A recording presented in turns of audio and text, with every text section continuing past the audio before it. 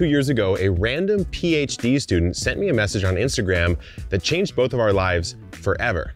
Today, he's not a PhD student anymore, and in fact, he's built a beautiful urban garden, which I'm gonna show you in this video. And here he is, the man, the myth, the legend, Jacques. What's up? Hey, I was just tidying up these tomatoes. Got a lot of determinants on the way, and a lot of tomatoes. These are looking good. I mean, I know it's your favorite plant of all time. It'll be a consistent theme throughout. I have a confession though. Oh, yeah? When we first met 2 years ago, I just told everyone, you just sent me a random message. It's true. But I didn't think this was the guy that was gonna send me that message. He had a pumpkin as his picture.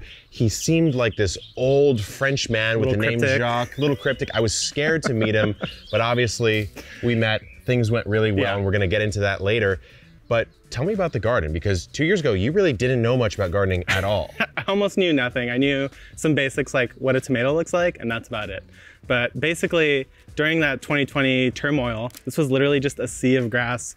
This had like a random cactus in it. The bed was basically empty. Yeah. And we just started filling this whole area out with tomatoes. So I had like, I think a grid of 9 tomatoes here, but it was like 30 stakes. Interesting planting. Yeah, it was just like a random smattering of tomatoes and stakes and string. It looked like one of those crazy chalkboards where you're trying to connect like a conspiracy. Yeah. But it worked, and we got hooked from there. Basically, I needed to grow nonstop. There's just so much flavor. And that's really what brought me to gardening, is the taste. What's interesting to me is when I'm standing in this garden, it's beautiful right now, especially as we're almost at summer here, Very close. But it doesn't look like a garden to me of someone who's only grown for 2 years. My garden didn't look like this 2 years in, I'll be honest with you. So I'm curious, like, how did you get so skilled so fast? So I have kind of a addictive trait of consuming knowledge. So my previous experience with this was I was in a PhD program, and I actually was one of those weird kids who liked reading the textbook cover to cover. When I like something, I want to learn everything about it. So I think the first gardening book I picked up was the John Jevons How to Grow Biointensive. And that's basically the script for how I started this garden. It talked about double digging and preparing the soil and all these different kind of plants and systems. And I just kind of got hooked from that point on. And I've just read, I don't even know how many gardening books at this point, but I like to consume, and then I like to put it into practice as soon as I can. We'll talk about how you're no longer in your PhD anymore, but it seems like the skills have transferred over really well to the garden. Speaking of, there's a plant I really want to look at, which is Jacques' Grape Trellis. Oh, let's definitely check it out. Let's do it. So over here, this is the flame seedless grape. Huge. It's only been here for, I think, 2 years. One thing you'll see across the garden is that I have a lot of random structures that I built, and a lot of dense plantings like this flower bush up here. But this is just 2 tree stakes, a 2x3 and some wire. It's like maybe 20 bucks. Yeah. Well, one thing you told me is back in the early days, of course, you're a PhD student still, and when you're building this garden, we did a tour with Jacques.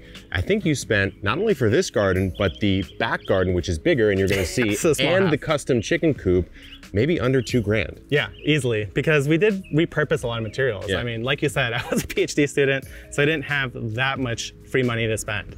And another example of that is actually right over here. This one's really nice. Yeah, this really is simple. Very simple idea. Again, 2 tree stakes, a 2x2, and a net across. And what I'm using it for right now is to grow all these cucumbers. And we've actually got quite a nice amount of cucumbers off this. And this bed was one of the first ones that I double dug, which, I don't know, I'm sure you know about this method. I know it, but let me tell you this.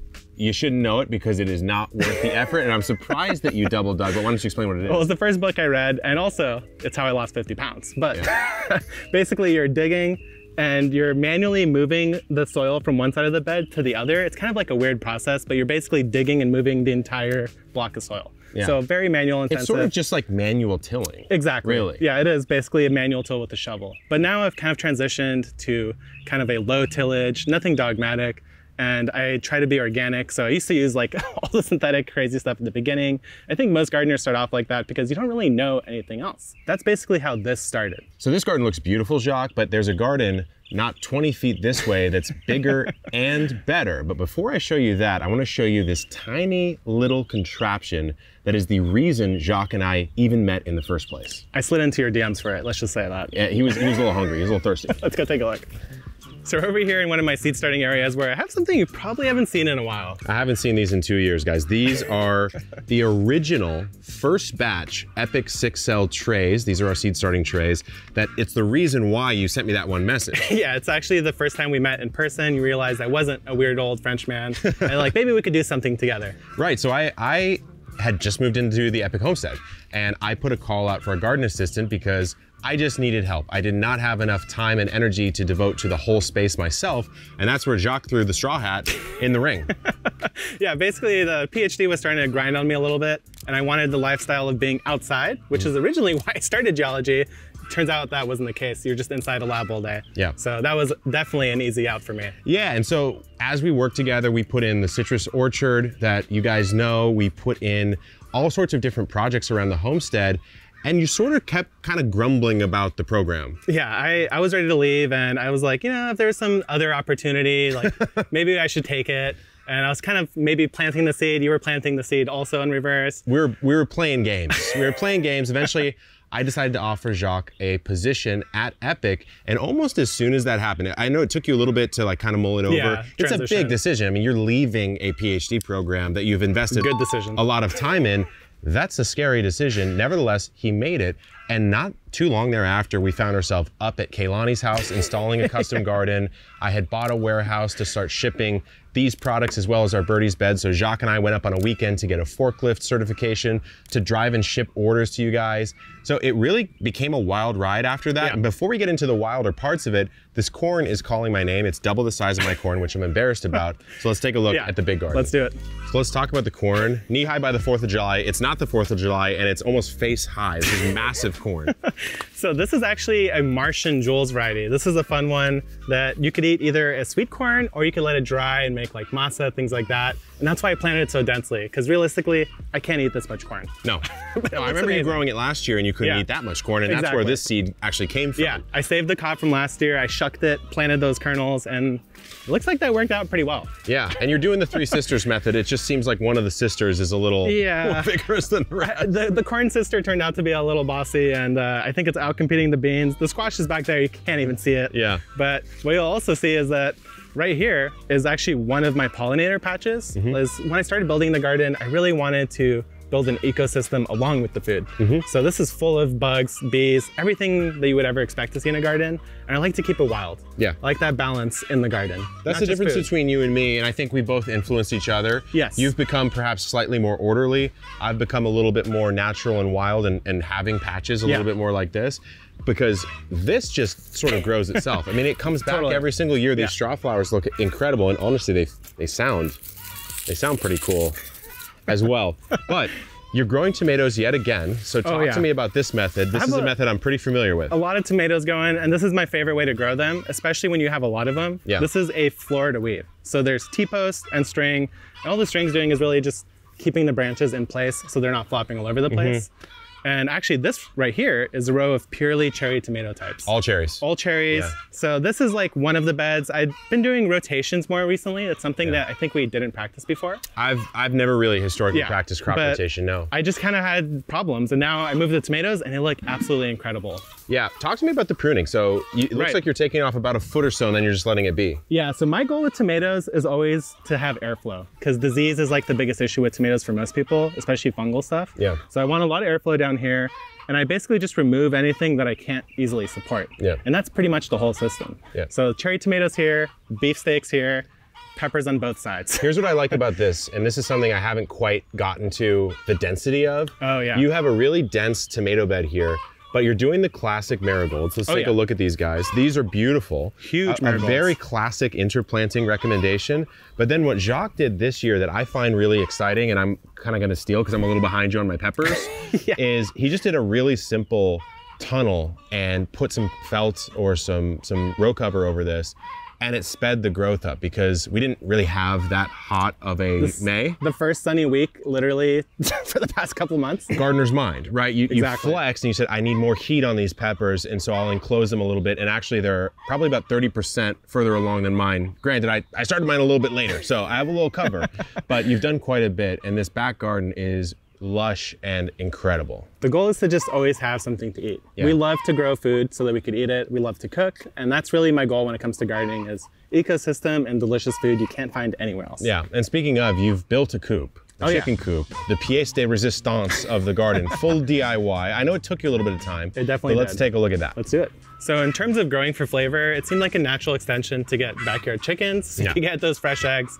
which are unparalleled, of course, in taste. Yeah. And that was kind of like the beginning journey of where I was starting to do so much different stuff. But I was like, I got to start documenting it. I got to start recording it. Started the Instagram up, started everything up. Just began a journey. Yeah, well, I mean, you were still a garden assistant, and we were showing Jacques on Instagram. I think we were calling you the garden hermit at the time. And yeah, we created a YouTube channel, Instagram, TikTok, which is weird because everything seems to just be another version of how to use that PhD, right? Absolutely, because I actually enjoyed teaching in my PhD, but if I ever did that, I would only teach like the most like 20 people in a year. Now I get to teach hundreds of thousands, millions of people how to garden, which is way more gratifying anyway, because people get to learn how to grow food. Yeah, and that's way more valuable. Your career path would have been teaching the next Jacques how to be the next Jacques. This sort of endless cycle of academia. But speaking of, you've got this Coop. We were sort of doing our Coop journeys at the same time. Obviously very different approaches. This is probably one of the coolest coops I've ever seen. So let's start with the outside here. So basically everything you see here was repurposed, either for free off Craigslist or literally off the street. So you can see there's random kitchen cupboard doors here. Yeah, and this bar is like, it's a little like you're intense. in the purge or something. Like this is very intense. This is to stop the raccoons, because apparently they're quite crafty. And our chickens are our pets. So we wanted to make sure that they were safe no matter what. And this entire thing actually just sits on a pallet. So we really tried to do it cheaply. Yeah. There we go. So this is your deep litter method. Exactly. That you're doing. You're using hemp bedding. Yep. And so when's the last time you cleaned this out? Have you ever? I've cleaned it out once. Yeah. And I've had this now for 2 years. Yeah. So it lasts a long time. It's similar for me in my coop. Yeah. So this outside all DIY. Yeah. And you wired up some lighting and stuff too? Yeah, those were like motion lights. That was kind of an extra layer. We were scared of like raccoons and stuff. Not really that big of a deal. Honestly, it's probably wouldn't even scare them off anyway. Yeah. Well, the roof, where'd you get the roof? So the roof was actually the one thing I had to purchase, which was a piece of corrugated sheet metal that I just basically attached to the surface and painted white to keep it a little bit cool. Yeah. And this whole thing was a couple $100. That's crazy. It was really just the expense of buying hardware cloth and that roof. And then the time. Yeah, right? A lot of time. It took, how much time do you think it took? Let's get under here. It took like maybe 3 full weekends. Wow. Because none of this wood was straight. None of it was meant to fit together. Yeah. It was just a napkin sketch basically. And from there, we just had to figure out how to put it together. Yeah. And I mean, we did. Let's peek inside because let's get in there. Again, it's one of the most unique coops I've seen. It's like so you know what I mean? Hop on in. Hello, trying to get some action on you. So everything's built for my height, but even in here, it's a little bit short. Little tight. And so you could see, like, I mean, it's not the prettiest coop, but it's extremely functional. The chickens love it. And it was pretty fun to put together. I would do it again. But maybe I would look for a little bit better wood. Spend just a little extra. You've got the CoopWorks feeder, you've got the oyster, you got the gravel, everything they need. So everything they need. But the thing that's the most interesting, guys, about Jacques' chicken coop is really not in the coop itself. It's right over here.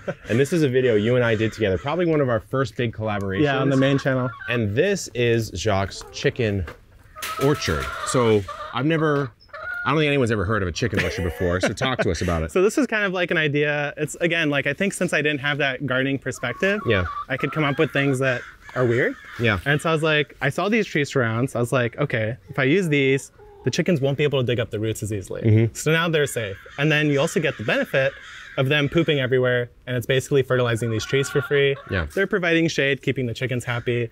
And I mean, just look how many figs are on this. Yeah. Like, it's absolutely incredible. It's only been about 1.5 years since we did this. Yeah. So it's clearly the theory has been proven in practice. It is growing out really well, and I think pretty soon you're gonna remove this, right? Yeah, once these grow up enough, they'll provide enough cover from like hawks, and that's really the only reason this is here. So from a custom coop to a beautiful front yard to this incredible corn patch, Jacques, you have come a very long way in 2 years. It's true, and actually you could watch my whole journey on my YouTube channel where I have a lot of videos on how I built this, and also a lot of future videos on the way of how I'm going to continue to expand this. And if you want to be the next Jacques, the mission of Epic Gardening is literally to teach the world to grow. 2 dudes in Southern California can't do it on their own. We need people like you. So if you have a different perspective, a different background, a different geography, check the link in the description to figure out how you can work with us. And I think we need to get back to the actual garden today, Jacques. A lot to do. Good luck in the garden and keep on growing.